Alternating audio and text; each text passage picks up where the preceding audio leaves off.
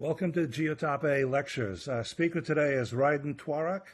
She's going to tell us about mathematical virology, geometry, and the fight against virus infection.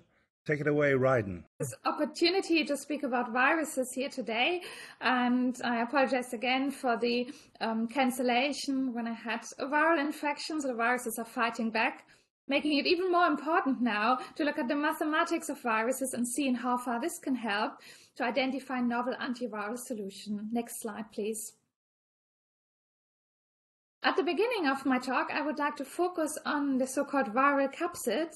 These are protein containers that encapsulate the viral genomes.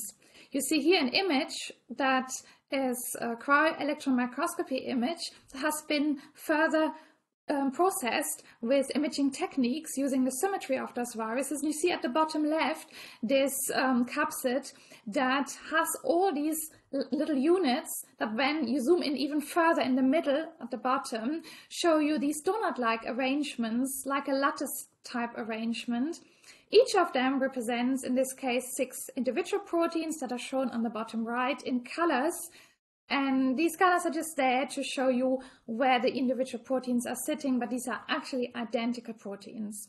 You can guess from a mathematical point of view what we're interested in is to predict and understand the construction principles under the placements of these protein units and of these clusters. Next slide, please.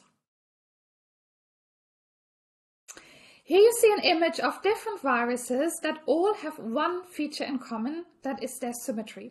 They all have icosahedral symmetry. You see on the right-hand side the characteristics of icosahedral symmetry. You have these 5, 2, and 3-fold symmetry axes that are at the vertices, at the edges, and in the centers of triangles of an icosahedron. But as you can see clearly on the left, even though they all share that symmetry, they are very distinct on the outside. And the question in this talk will be, what are the mathematical principles that underpin these different viral architectures? Next slide, please. The motivation for this study is twofold. Number one is that we repurpose those containers in virus nanotechnology, where we use them either as transport vehicles or for storage of energy. So there are different, on diagnostic purposes, we have different applications for these containers. And these containers shown here are all plant viruses that are actually used in nanotechnology applications. And you can see their surfaces are very different. So clearly there must be different advantages or disadvantages in using one example over the other. And the mathematics can help you to understand their biophysical properties, as I'm going to show you later in this talk. In the second part of my talk, we are looking for novel opportunities to design antiviral strategies. This has to do with the formation of these containers, the dynamic properties of the building blocks of these containers to come together to form these viral capsids. This is then bringing in further biophysical arguments to do with how these containers form and release their cargoes. Next slide, please. So here you see the early models of virus architecture that were introduced by Kaspar and Klug, shown on the right-hand side here. So in this work, they realized that structures that are organized by icosahedral symmetry should have mathematical rules that account for the placement of these different proteins.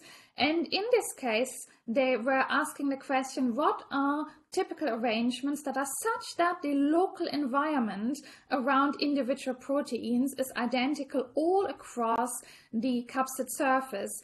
This brings us mathematically to lattice problems. So they were asking in mathematical terms, are there surface lattices that can account for the organization of these viral containers? They used hexagonal lattices, you can see this in this middle picture here, and constructed planar embeddings of the surface of an icosahedron in these lattices, then wrapped up the lattice around the icosahedral surface to create these 3D shapes. The famous construction is the T-number construction, as we call it, because it counts the number of smaller triangles that can make up the larger triangular faces of an icosahedron.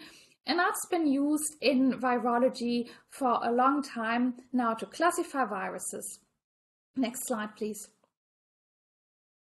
However, this is not the entire story, and this brings the mathematician to the table. So I show you just two examples on the right-hand side where this theory is not sufficient to account for viral structures that have actually been observed in nature.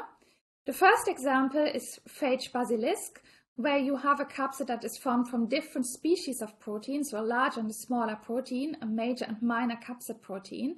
In this case, you can no longer reasonably assume that the local environments for each of these different species must be the same in the capsid surface. So you are entering the realm of different types of lattices, as we're going to discuss in this talk. Then on the right-hand side, you see a capsid that is formed from the same type of protein building block, but this protein building block can form groups of 5. We call them pentamers. And again, as you can see from the crystallographic restriction and lattice theory, it is not possible to follow that same idea of using planar lattices and then embedding the surface of the icosahedron into them in order to construct these structures. So we will need other types of mathematics to describe them. And there's a large body of work that we are going to touch upon in this talk, spanning early work in 2004, but coming to very recent ongoing work where we still expand on the modeling of these so-called non-crystallographic structures. Next slide, please. So we first start with the generalization of the tiling approach. So Kasper and Klug used the hexagonal lattice because they used the motivation from individual protein building blocks using in a self-assembly process the same local environments to build a larger structure. And what we're doing here is to revisit that and say, well, if we have different types of proteins, or if we have different domains in a protein that can occupy different positions in a lattice, then this criterion that the lattice has to have precisely the same plaquettes from which it is formed as would be the case in a hexagonal or triangular lattice is too restrictive. What we really want is that these different species do the same interaction with each other, which from a mathematical point of view means we want lattices that are vertex transitive, i.e. we have vertices that are identical across the lattice, but we allow the individual species to form different types of clusters, so we can have different plaquettes. As you can see here, mixes of hexagons, squares, triangles, and so on. These lattices have been classified. Kepler has already reported these 11 Archimedean lattices. So what we've done in this work here is to revisit that and ask the question for which of these lattices can we repeat a construction akin to that of Kasper and Klug. This leads to a classification that generates 4 different types of series of polyhedra. The first one is the Kasper-Klug series that's being used in virology widely at the moment. But then there are 3 other classes in which the fundamental domain of the structure is larger. So instead of having, and I'm sorry I have no pointer at the moment, so instead of having this little red triangle that would be the fundamental domain of this hexagonal lattice here, you can see in the following pictures then with the blue and green units, and we have additional units in the fundamental domain of these lattices, and that is what nature exploits. So it basically either uses it for additional domains of a protein or to accommodate different types of proteins.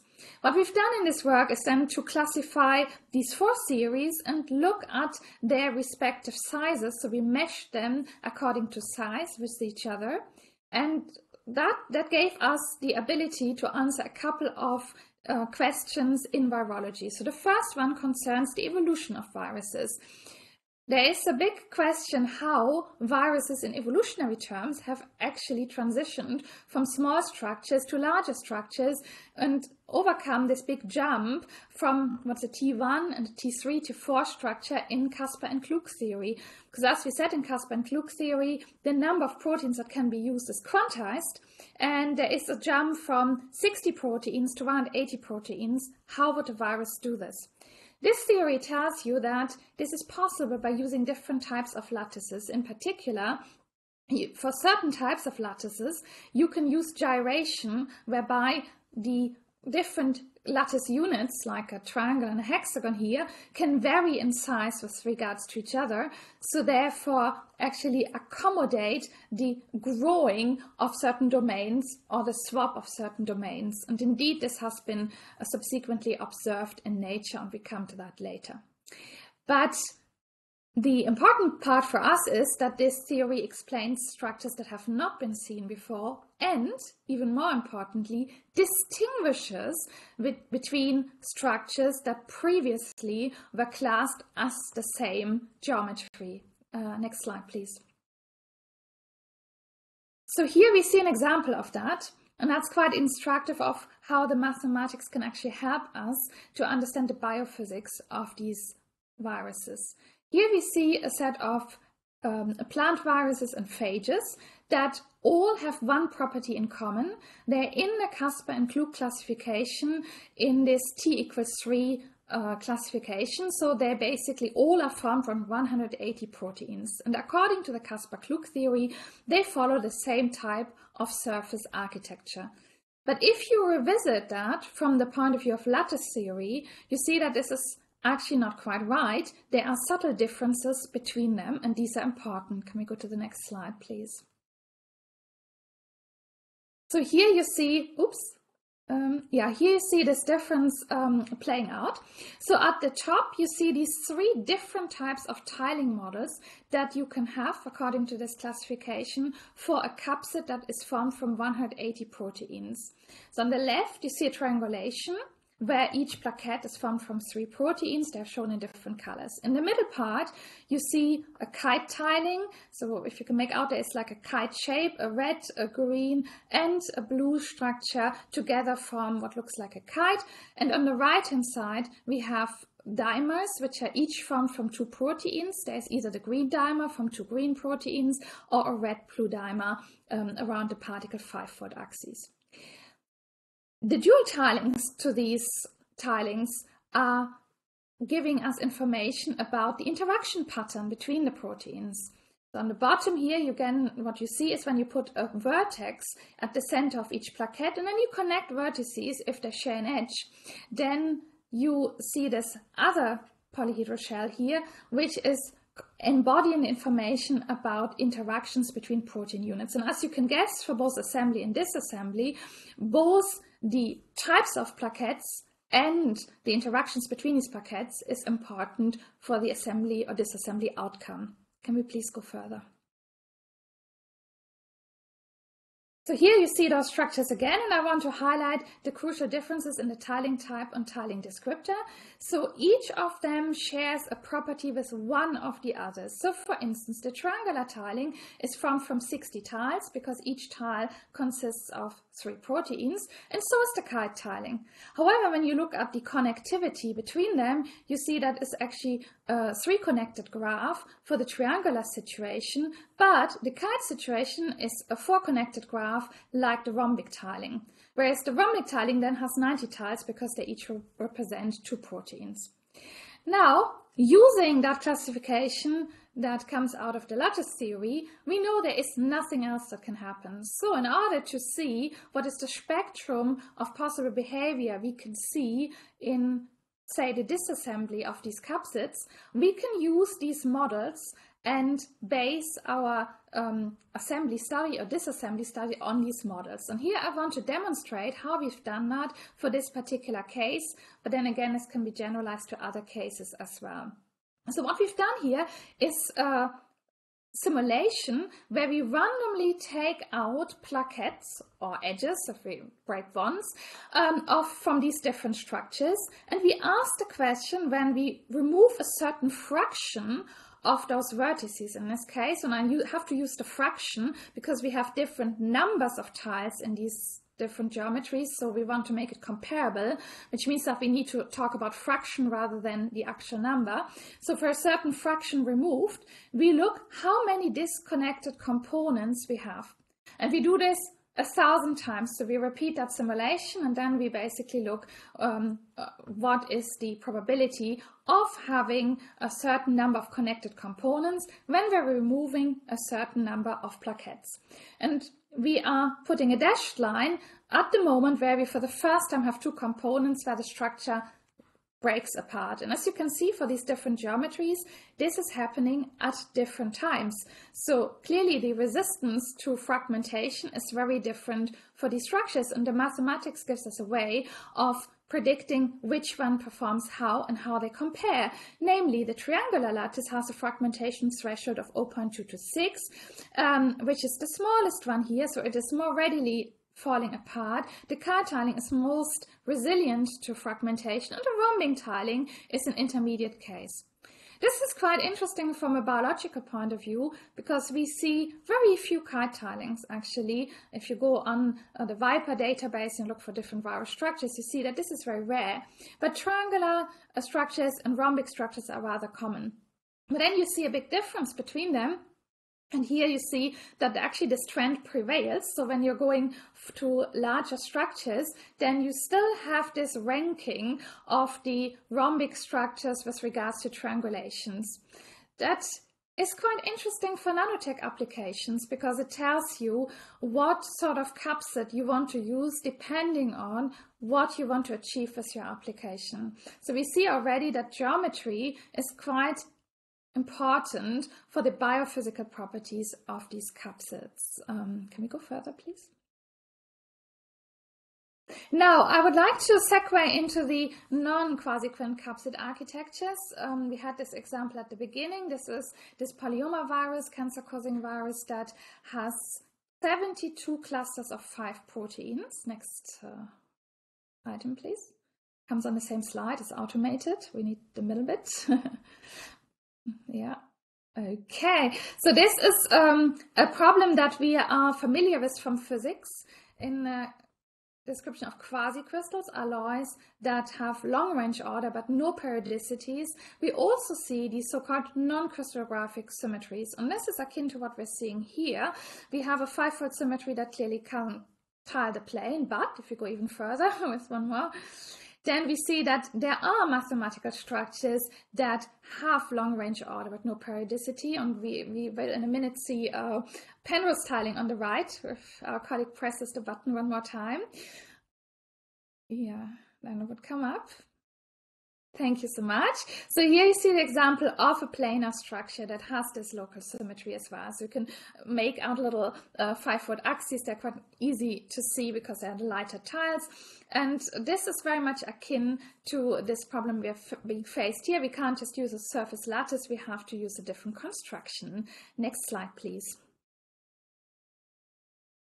So here we see the typical constructions that are used in the theory of quasicrystals, and we can apply them also for viruses. And we've done that in the following way. So you see on the left-hand side an example of a Penrose tiling again, but we can embed its structure into a periodic lattice in a high-dimensional space and generate those structures then via projection. So the idea is we are looking for a dimension in which that non-crystallographic symmetry is actually crystallographic, so it is compatible with a lattice, not just a quasi-lattice. And then we are looking for invariant subspaces in that construction on which we can project the lattice points, and these lattice points then give us the vertices, in this case of a Penrose tiling, or in the complementary space, which we call the control space. It's a space where we actually project the points that fall into this space are being projected into the lattice, and then only those points that fall into this control space actually get projected in the two-dimensional space to generate the quasi-lattice. If we were to project every point, we would get a dense set, so we need a way of selecting, and this is being done by basically, in a sense, using the unit cell of this high-dimensional space and projecting it, or using this control space. So now we have basically repeated that procedure for viruses.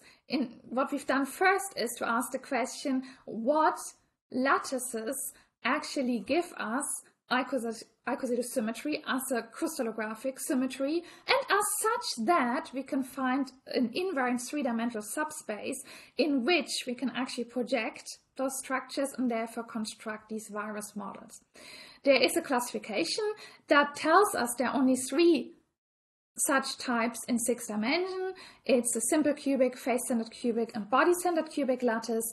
And if we then project those ones in the complementary 3-dimensional space again and construct these vertices of tilings, then you obtain the structures as shown here in the middle. This is actually a part of a 3-dimensional Penrose tiling, a patch of a Penrose tiling in 3 dimensions that is formed from these 2 shapes that you can see at the bottom there, these 2 rhomb type shapes. And if you then look at the structure and try to construct a surface lattice again from that, so by basically taking spherical sections, then as this cartoon shows, you get these arrangements that give you, in this case, rhombs and kites. And the interesting thing about this construction is that it not only tells you the types of clusters you've got, but also their relative orientation, and even more importantly, the bonds between them. So you see that structures that are located on a rhomb tile, there are dimer interactions, so interactions between that protein and the partner on the tile, whereas the trimer interactions are interactions between the 3 proteins. So this mathematical technique gives you not only the proteins themselves, but the interaction pattern. And this is quite important if you want to do work like I've shown at the beginning of this talk. And indeed, there's ongoing work with 2 French students that we're writing up at the moment, where we are doing a similar construction for these type of tilings via weighted networks on these polyhedral shells. Next slide, please. Here I would like to show you that this is only the start of a journey in some way, because there are different ways in which proteins can realize structures with local 5-fold symmetries. The previous construction relied heavily, like the Caspar-Klug construction, on the assumption that there's a single type of protein building block. And then a lattice picture is the right thing to proceed. However, we can have building blocks that are formed from 2 types of different proteins, that one, for instance, in this case, forms predominantly 5-fold clusters, and the other one 3-fold clusters. And in this case, you can't fully use the mathematics in this way. It's been designed, but you can actually use aspects of it and generate a classification in that way. So what we've done here is then work together with partners in biology who actually exploit that system in industry as well. This is a self-assembling protein that forms these nanoparticle structures. When they look at them experimentally, they find different peaks that correspond to different mass to charge ratios, but it's difficult for them to pinpoint what their structures actually really are. So they came to us to ask for help with a classification. Next slide, please. And what you can see here is then you have to formulate this problem as a tiling problem, where you take the nature of the biological objects into account. So in this case, we have these fused helices that extend to the interior of the particle, and actually we represent edges. We use edges to represent these fused chains, which are the protein building blocks of the particle. These can come together only in alternating ways, again forming these 5-fold and 3-fold axes that are respectively shown by a black dot and a white dot. And what we've done here is that introduce a new classification where we map these structures onto fullerene structures, use fullerene results and classifications, and map them back to get a full classification of the structures that can be found from these building blocks. You see 3 of our polyhedral shells that we are getting in this way. They correspond to the start peaks of that structure. And our biological colleagues have then used those polyhedra as roadmaps to reconstruct the particles. And you can see at the top this nanoparticle that corresponds to a solution that is very similar in size to the virus we've discussed before, in the sense that it has also 72 local 5-fold axes, or I should say 12 global and 60 local 5-fold axes, but otherwise has 3-fold axes that the virus in this case wouldn't form because it's a different type of building block. But what we see from this example is that the tiling approach is quite powerful if adapted to the biological specifics of the virus we're talking about, the protein we're talking about, to classify structures that then can be used for a host of applications. Next slide, please. And ongoing work at the moment with my postdoc Farzad Fateh is looking at that problem for a different type of nanoparticle. These are, again, pentamers that are coming together to form all types of cage structures. These pentamers have specific interaction patterns that we can basically classify in two ways. So they form either trimeric interactions, or they form what we call the squashed hexagon. Here's the schematics of that, where 6 pentagons come together to form this typical type of interactions. And all particles are formed from these local interaction patterns. So what we've done here in this work is to revisit the lattice approach again, go up to K uniform tilings and look what sort of lattices are available that actually represent the interaction pattern. So the trick here is that you can't find a lattice without gaps for the 5-fold building blocks, but you can find lattices for the interaction networks because these are crystallographic. So use the interaction networks as a detour to tackle the problem, and then you find a way of mapping the interaction networks onto 3-dimensional structures by aligning the symmetry axis of the lattice with the symmetry axis of the structures. So in other words, if you've got a cube, you align the 4-fold and 3-fold axes with each other. So you have a mapping of the plane onto the cube, and then you basically do a spherical projection to get the viral structures or the protein structures on the right hand side here.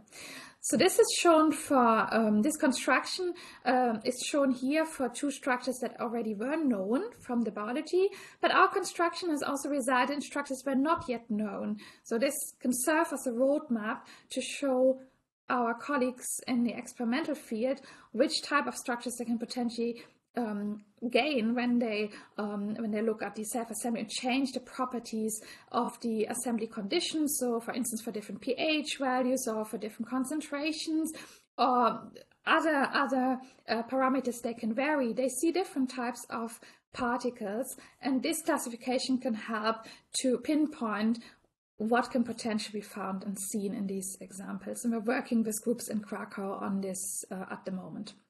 Next slide, please. So I want to segue now into another aspect of this problem, and that is to do with the interactions of the proteins with the viral genome. Until now, we have looked at experiments where the capsid proteins or the de novo designed proteins are used in isolation to assemble higher ordered structures. But in virology, especially in RNA viruses, these containers assemble around RNAs, around viral genomes. And as I'm going to show you in this part of my talk, interactions between the viral genome and the protein container are very important for the formation of the capsid and cannot be neglected. Next slide, please.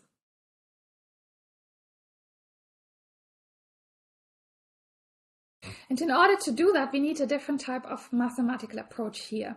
So until now, we have described these protein assemblies as surface lattices, which is absolutely fine for the questions we've addressed so far. But in this problem here, we need 3D information, in a sense, to have information at different radial levels of the structure, not just the protein layer, but also its relation to the organization of the genomic material inside. So obviously I haven't got enough time here to go into the nitty-gritty, but I want to say what you're doing here is you use affine extensions of the icosahedral group to generate structures that are nested polyhedral structures in 3D, where every vertex is connected to every other vertex by an action of the symmetry group.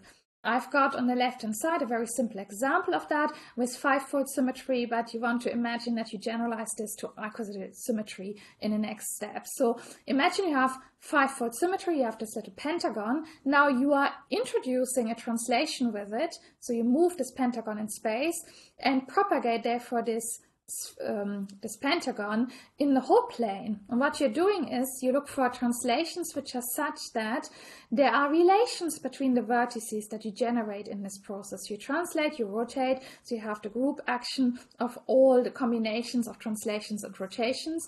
And if you do that, then you build up these nested polyhedral shells here that are all connected with the original group structure.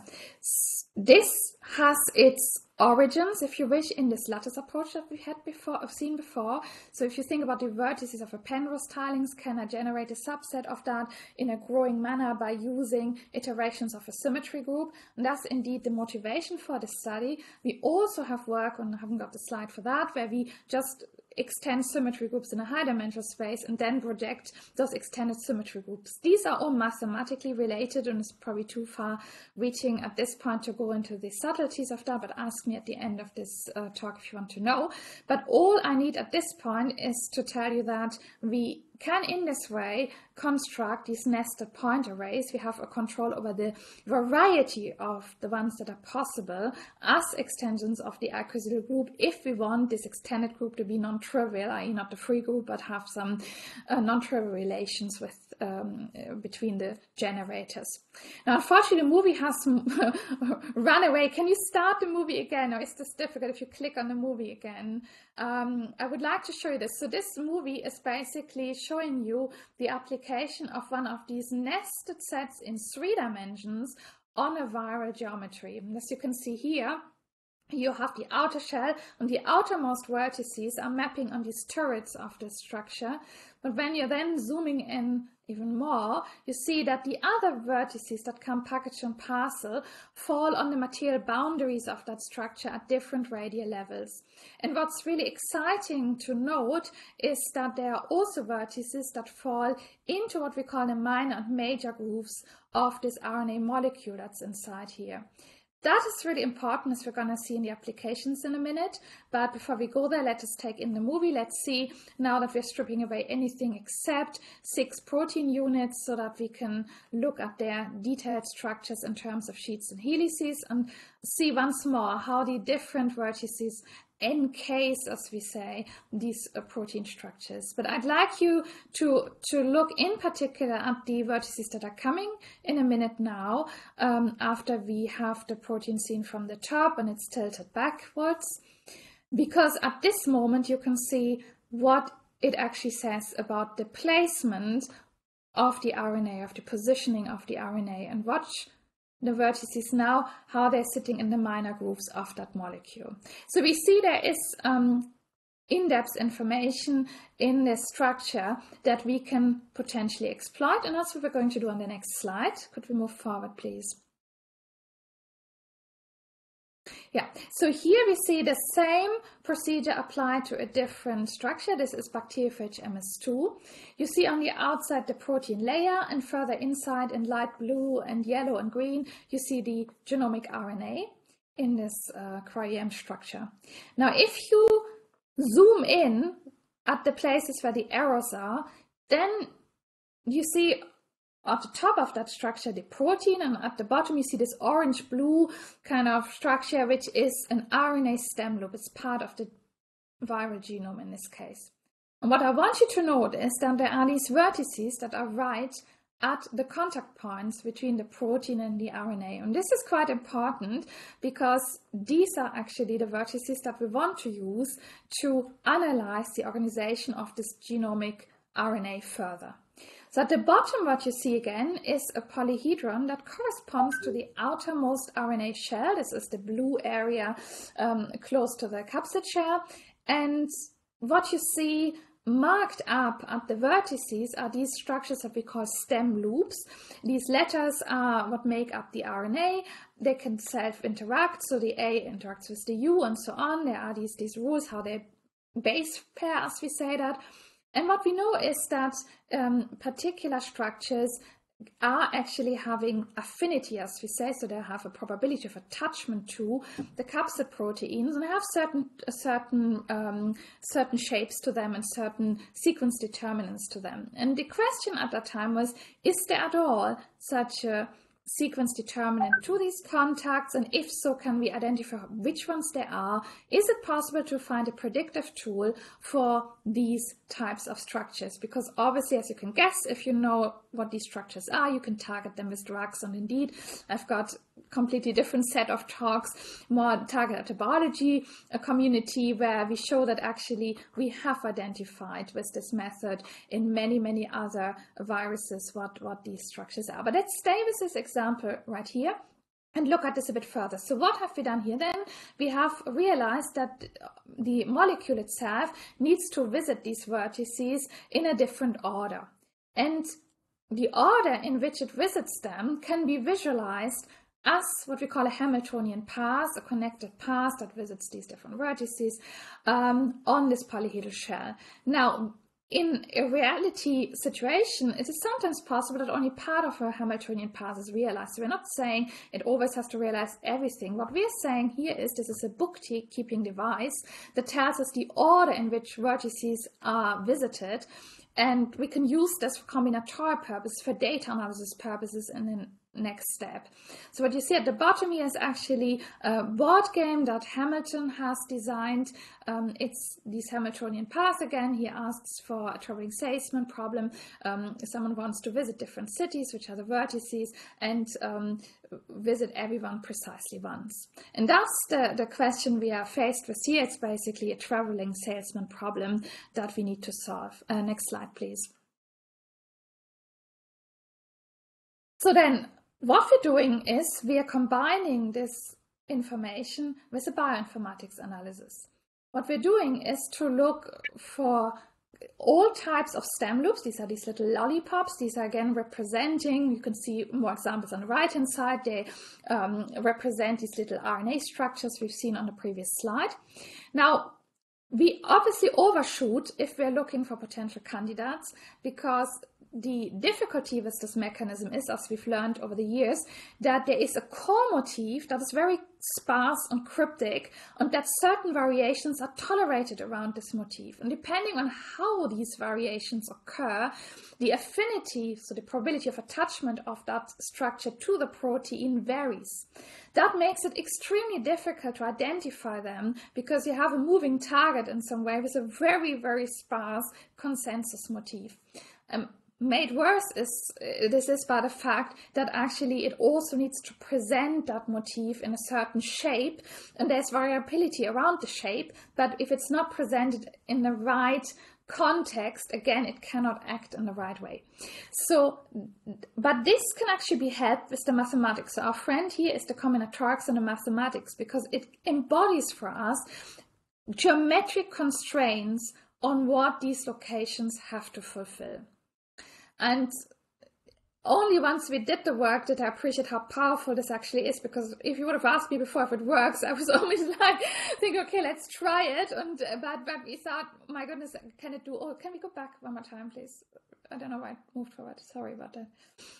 Yeah, thank you so much. Yeah, but you can actually use the geometry to read out. And when you do so, you can actually then find these. And I just want to reiterate what we actually have found, and this on the right-hand side.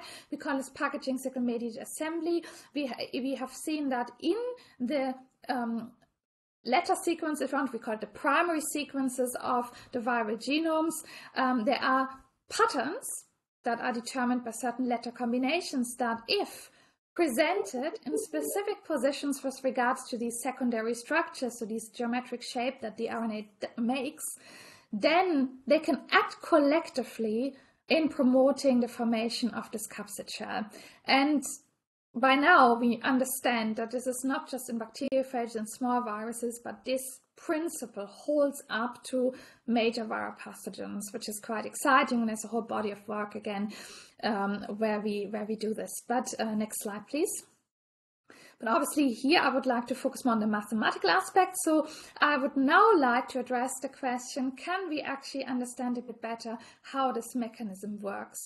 And the problem we have being faced with is very similar to a problem known for protein folding, in that if the virus were to explore all possible ways of attaching those protein units, there would be so many assembly pathways that would take a very, very long time to arrive at the right solution. Indeed, if you compare experiments where for this simple virus again, this bacteriophage MS2, for where only its protein building blocks are isolated and assembled in isolation, or where they are assembled in the presence of the genetic material, you see that the former, i.e. in isolation, takes on the order of days to assemble, whereas the other the order of minutes to assemble. So clearly there is an enormous fitness gain to be had from having the genomic material present. And this mechanism is what actually accounts for it. But let us understand how it does that. So let's go one step further.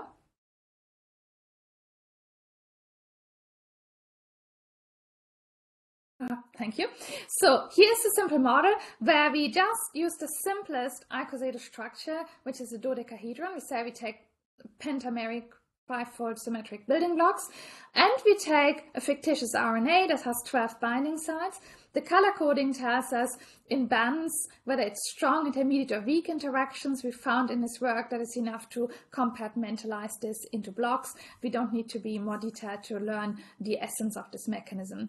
So then we have these reactions where proteins can bind and unbind, and if they are located next to each other on the RNA, they can interact with each other and start to form these intermediates and eventually the full viral structure. Geometry is important in this case because it gives us a handle over these different types of structures you can see. So if you have an intermediate, it's not only important what the protein structure looks like. So look at E and F on the right hand side. They have each 4 pentamers in the same positions, but they have been recruited to the growing capsid in a different order, which is denoted by this red line, which is part of a Hamiltonian path. In this case, the Hamiltonian path is eventually it's passed on an icosahedron, and the structure we are forming from protein is a dodecahedron. Next slide, please. So what we're then doing is to randomly generate different strings of beads that are formed from these 3 colors, where green means a strong interaction with protein, blue is intermediate, and red is a weak interaction. And then for these, in this case, 30,000 structures, we are looking how well, if we take the same structure 2,000 times and we offer it a protein, how well they assemble. And you see there is a very big difference between them. So the distribution of these affinities matters. But what's more important is that, see this on the bottom perhaps, is the nucleation that occurs in this context. If you put all the protein into your simulation at once, which means we are not ramping up the concentration of protein, this is called minus ramp, then you have, even for a good well-evolved RNA, so for one of the better distributions, you see it nucleates in different positions, and basically you haven't got a very well-defined nucleation site. But if you're working in a systems biology approach where you say, actually in a real viral infection, protein concentration is only synthesized while assembly already takes place, as is realistic in this case, then you see that this mechanism would lead to the fact that you get nucleated assembly. But again, if you were to repeat this for an RNA that's not got the right distribution, you wouldn't get that benefit. So what I'm saying here in many words is that these viral genomes have evolved to present specific distributions of affinities. And we said earlier, this can be tuned by variation around the consensus motif or the stability of the stem loops. So they tune this in evolutionary time frames to have the right distribution that enable the virus to assemble very efficiently, but only when protein is ramped, i.e. when it mimics what happens in a real viral infection. And again, you can use these Hamiltonian paths, you can use the combinatorics here to understand what's actually going on. So here is a graph which on the x-axis shows you the different types of Hamiltonian paths you can have on an icosahedron, and on the y-axis how many actually occur in these simulations. So it's a way of harvesting the data from the simulation, of interpreting the outcome from the simulation. So what you see is with the ramp, there is a very strong bias to a small number of Hamiltonian paths, a small number of build-ups, and actually they are, when you look at their geometries, they're actually very similar. So often very small differences between them. But if you do not have the rump, then actually you have a much wider distribution of different build-ups. This is quite interesting for us because this reveals how the mechanism actually works. And that's very important if you want to exploit it, for instance, code it into genomes to make their assembly better if we for some applications. Next slide, please. Now here is a collaboration we've had on a bacterial enzyme that is evolved in a laboratory environment to select for structures that encapsulate their cargo very well. What these people did is they used the bacterial enzyme and what is called cyclically permuted it. This means they fused the amino acid sequence, so the sequence that makes up the protein, they fused it in some places and released a so-called arm into the interior, and that was necessary because they wanted it to recognize the so-called packaging signal, as we've discussed before, of a bacteriophage lambda, because they wanted to make sure that the genome gets actually encapsulated into these structures. So what they saw then when they evolved it in a laboratory environment under the selective pressure that it has to form good shells, otherwise nuclease treatment means it would digest the genetic material if it's not protected. So it's a way of only bringing forward to the next generation those containers that really protect their cargo. So by doing this and then amplifying this and doing several rounds of evolution, they saw two very exciting features. Number one, larger particle morphologies have evolved in this way, and number two, the packaging efficiency of these genomes has increased dramatically. Next slide, please. So here you see first this geometric aspect. You see the smaller particles that become, NC1 is one of the earlier rounds of evolution. You see how they then become eventually larger and larger assemblies.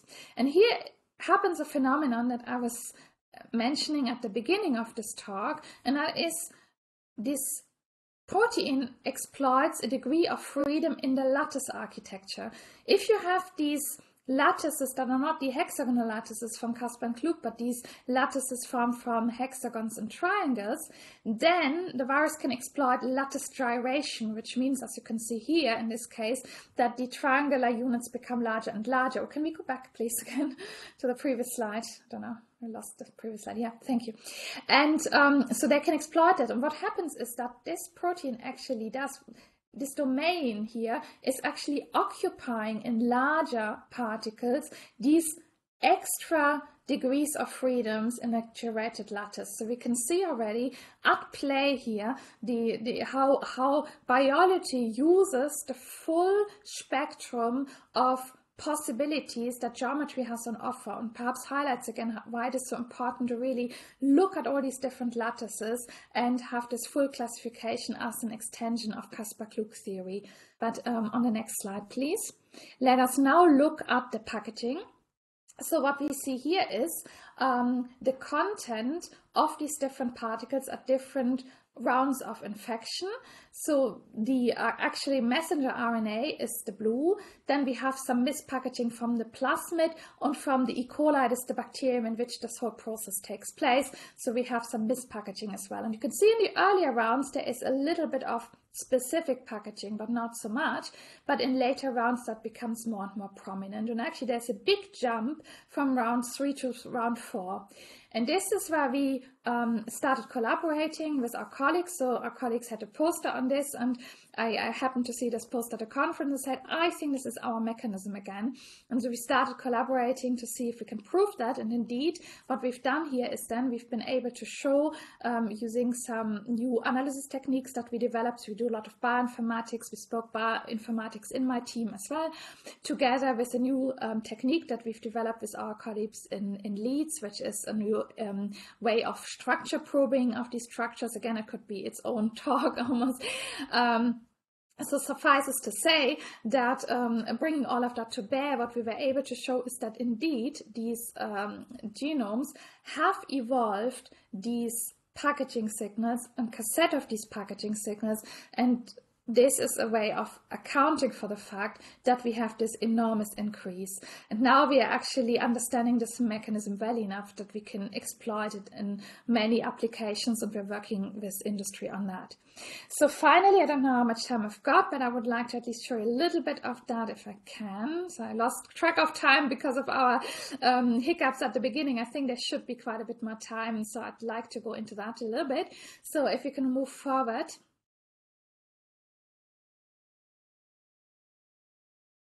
So here is another example that shows us how important actually this interplay of RNA and protein is. This is again an experiment with the group in Krakow. This is only on the protein layer, but it is on this protein that actually requires these packaging signals in order to take on the correct shape of that container. So why is that? Well, we have these two types of protein dimers in this case. One is asymmetric, one is symmetric, and the asymmetric form is needed around the particle 5-fold axis because there's a little bit less room geometrically. So it's a way for the biology to accommodate this sort of tighter space around the 5-fold axis. Now, our colleagues here want to use just a protein container for vaccine applications, and what they're doing is they're inserting additional amino acid sequences into these proteins in the parts that point towards the outside of the particle. This is so-called spy tag, because they want to put antigens on the outside, so they want to put other units, protein units on the outside that are important for vaccine applications with the spy catcher, so spy catcher, spy tag applications. But when they did that, they found something very peculiar. If we go to the next slide, and that's how they arrived with us again, because they said what was puzzling to them is that instead of the morphology that we're seeing in the virus, which is the T=3 structure, which is shown in blue here, which is found from 180 proteins, they suddenly see particles with different types of symmetries and a mix of them under different conditions. And they said, well, this is both a problem and an opportunity. The opportunity is that if we understand how this works, we can actually tune it and we get control over this, and we can potentially make the room inside the particle larger for certain applications. We want to be able to, at will, change the volume. But also as a problem, how do we model this and how do we understand this? How do we rationalize this? So next slide, please. So here it helped me when they came to talk to me and said, is there any way you can help us with that? It helped me that I knew about this virus before and about these packaging signals, because what we've seen previously on previous slides, but which I haven't really explicitly said, is that the binding of these packaging signals actually shifts the reaction that interconverts the symmetric into the asymmetric form of the dimer towards the asymmetric form. So in solution, you readily have both present, but you have a higher probability of finding the symmetric form, which is also why it takes so long in the absence of RNA for these particles to assemble. But now when this structure is bound to the dimer, it changes its dynamic properties. There's earlier work that we've had where we basically dissected how this happens, got to do with the normal modes of the structure, which basically tells us there is a displacement of the kinetic energy that results in eventually into this flip being more probable in the structures that have the packaging signal bound, and therefore it shifts the reaction towards this other type of dimer. Now, from a geometric point of view, in a fully formed capsid, we need 60 of those asymmetric dimers and 30 of the symmetric dimer.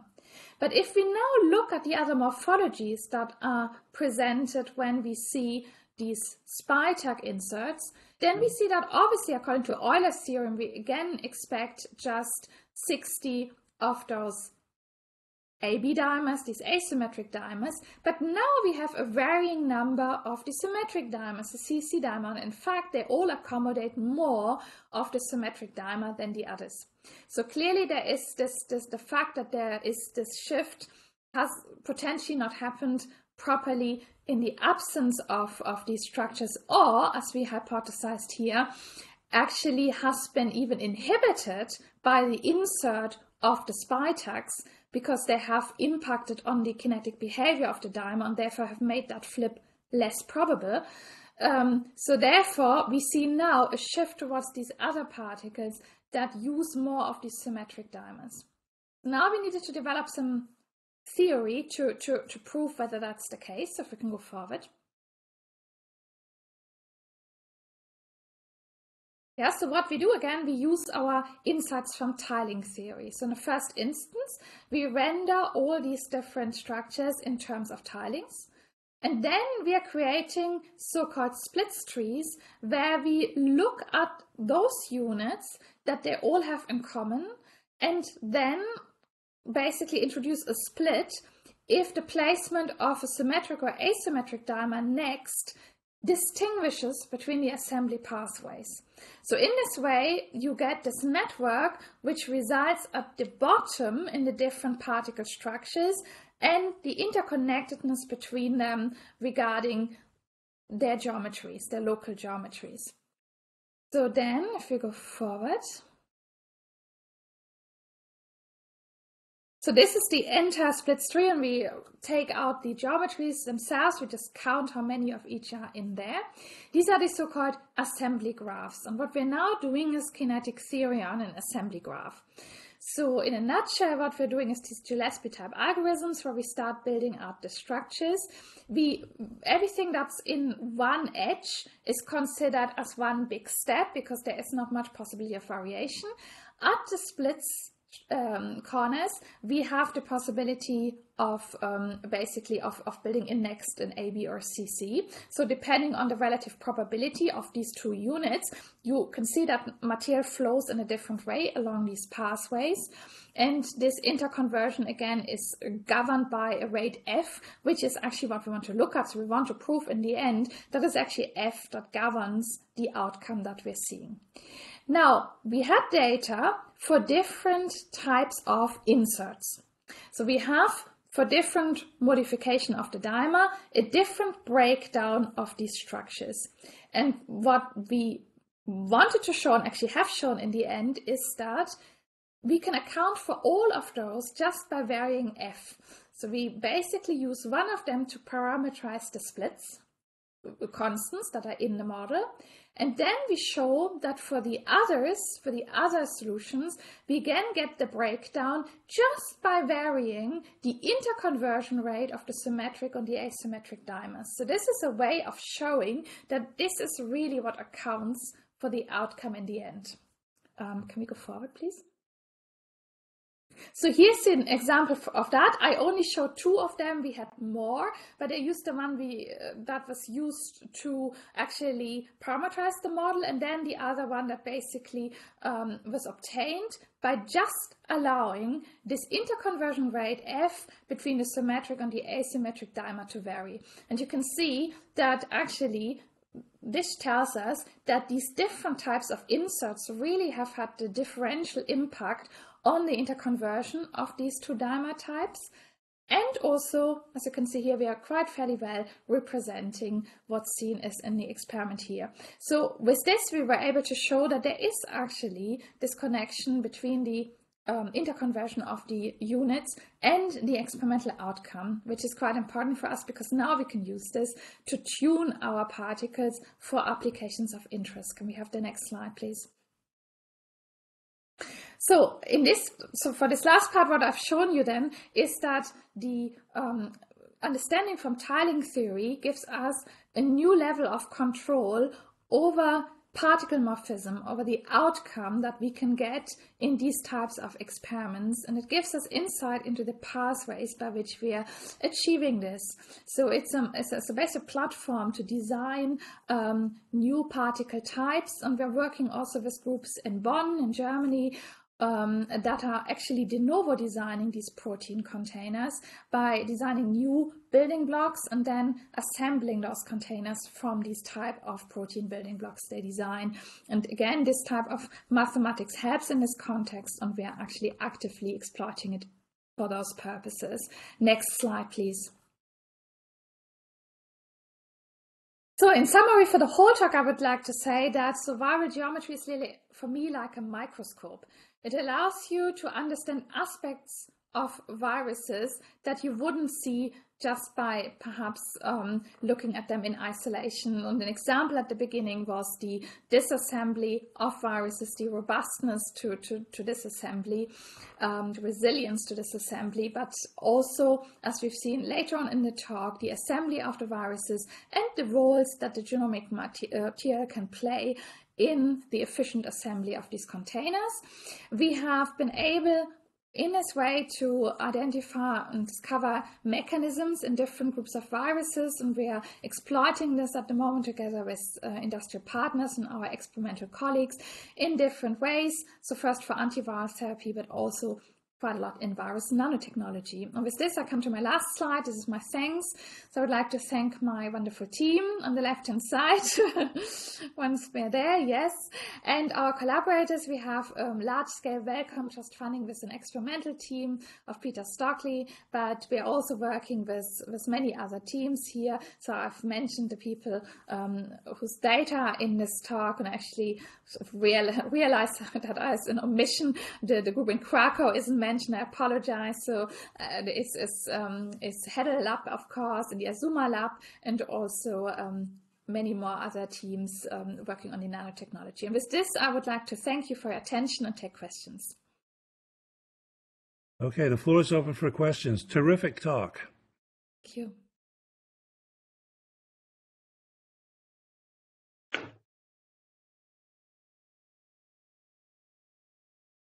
I've got one question for you, Reidun. How does the geometry of the RNA nanoparticle affect the way that the virus is then delivered? Does the capsid come apart in certain specific ways because of the structure? Oh, beautiful question. So we just had a paper come out that would have been in a more biological talk, but it's actually a really, really, really interesting question. So, because let's take one of these examples, bacteriophage MS2 again, where we said there are these contacts between the RNA and the protein layer that help with the assembly. But then the question is, how does it release the genome if we have all these contacts?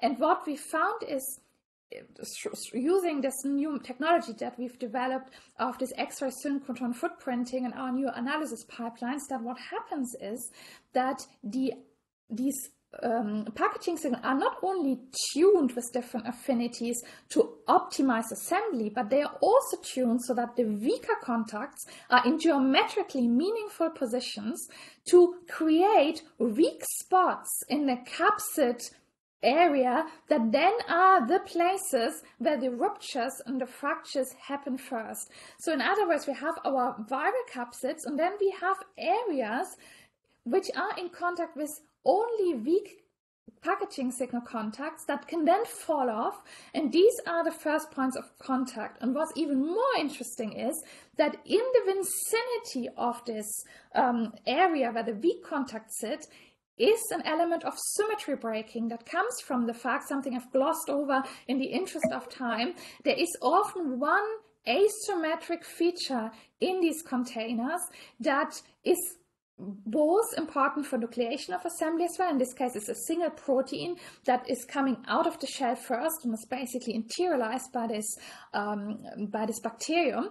But this is the place where the weak contact sits. So around that asymmetric feature sit the weak contacts in the capsid shell, and they sit in a really interesting position with regards to the 5-fold symmetry axis, so as to optimally allow the particle to release the genome there. And what's even more beautiful is then that the end of the genome that needs to come out first is also in this area, because otherwise you would want to ask the question, how does the virus actually achieve that it breaks at the place where the end of the RNA is, so that it can make not only a controlled release, but also release in a way that is not presenting too much of the RNA to the host defenses that could then digest it before it can do much harm.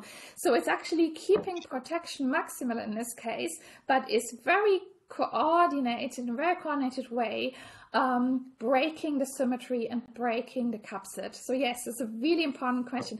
And we have a whole Welcome Trust program at the moment for just new funding for next October, 5-year program, to just look at that question in major virus systems. Very interesting indeed. Thank you. Some other questions, please. I would have a question, if I may. Please, yeah. Beautiful talk, Reidun. Thank you. In connection with one of the slides in the early part of the talk, where you looked at the optimal, let's say, way to disconnect the network of interactions of capsomeres and so on. Yeah. So if you use an optimality principle, let's say, to disconnect it, probably there is one optimal way to do it, no? So which might correspond to a possible disassembly pathway for the capsid. So are there any data that one might use from experiments that would allow you to say whether this optimal way of disconnecting or rupturing the interaction network corresponds to the disassembly pathway or even the time reversal of the assembly one?